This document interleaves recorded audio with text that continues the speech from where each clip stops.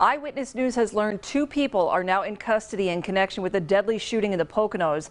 15-year-old Aiden Paez of Kunkletown was killed. This all happened during an armed robbery in Polk Township just before 7:30 Sunday night near Squirrelwood Court. State police say 3 teenage boys were stopped in a vehicle at the Rainbow Terrace. Multiple people, including the shooter, approached the vehicle for what they say was a prearranged drug transaction. The shooter opened fire, robbing and shooting the teenage boys multiple times, killing one of them. An Eyewitness News reporter, Julie Dunphy, learned more about the 15-year-old boy who was killed. She joins us now live in Polk Township, Monroe County, with more details. Julie?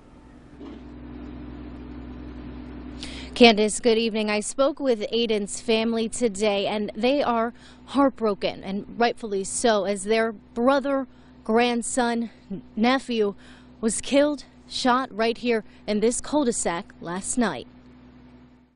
Today is a very sad day for Pleasant Valley. Sunday night, 15-year-old Aiden Paez was shot and killed in a Pocono neighborhood. Superintendent Lee Lasisco says Aiden was a freshman at Pleasant Valley High School. This is a 15-year-old.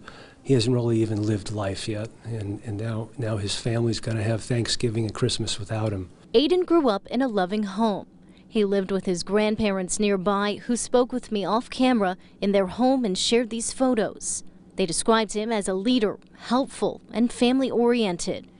Aiden's older brother, Josh, and grandparents are simply heartbroken over his tragic death. He was a well-liked individual, had many friends. He was part of the anti-bullying committee, and he was trying out for the basketball team.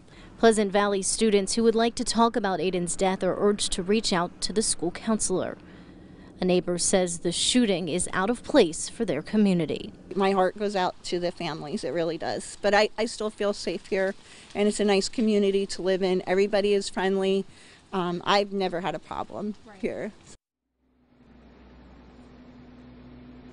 And Candace, as you mentioned, just 2 people have been arrested so far. This is an ongoing investigation, and troopers say that more additional arrests could be made.